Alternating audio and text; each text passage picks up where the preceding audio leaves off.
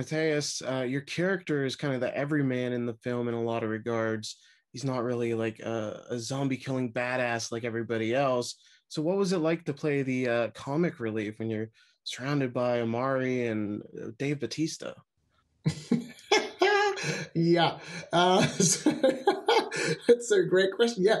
Hey, first of all, it's such a compliment that you say you're the comic relief because that was, like the coolest thing ever. This guy is really funny, and he can scream like a woman. His scream is like his weapon. He can scream like zombies to death.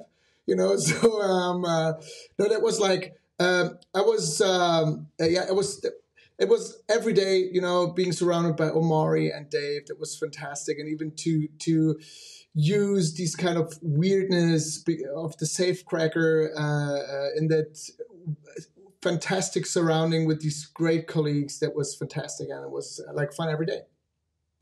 Omari, your character's bromance with Dieter is a real highlight. Can you speak to why you think those characters got along so well?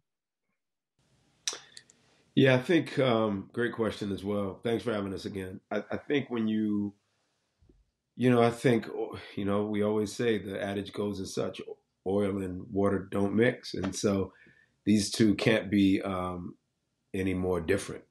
And that is always a great thing to see opposing forces.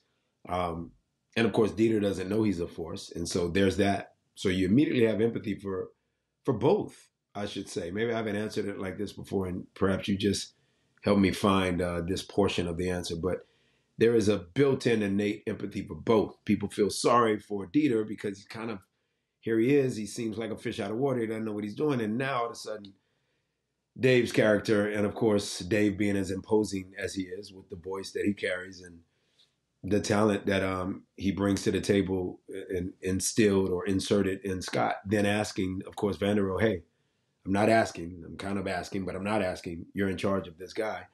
Then all of a sudden you feel equally bad for me. So I think it's the built-in innate empathy that you feel for both, and both having come to the table as far apart from each other as you can possibly be. All of a sudden you're rooting for them to get to that point. So you gotta, you always got to impart the space and the allowance for fans to do the rooting.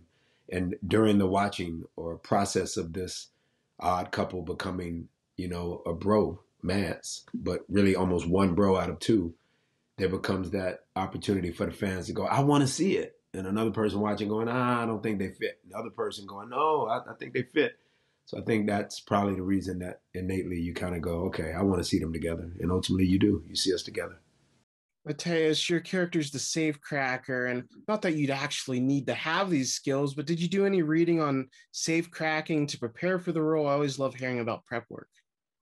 Oh yeah, that was very easy. There's a thing called YouTube, and I just typed in safe cracking champion. Yeah, and to be honest, there is a safe cracking champion, and he's so fast in cracking safes. Just with his fingers and his ear, he hears. He has his senses.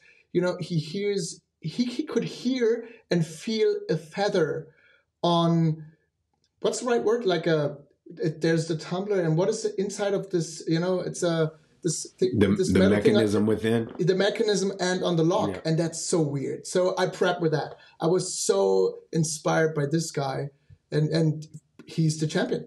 And is he? I never got to ask Matthias this. Is he living? Matthias, is this guy in fact alive? Yeah. Oh yeah, he is living. He's still alive, and he's still cracking safes.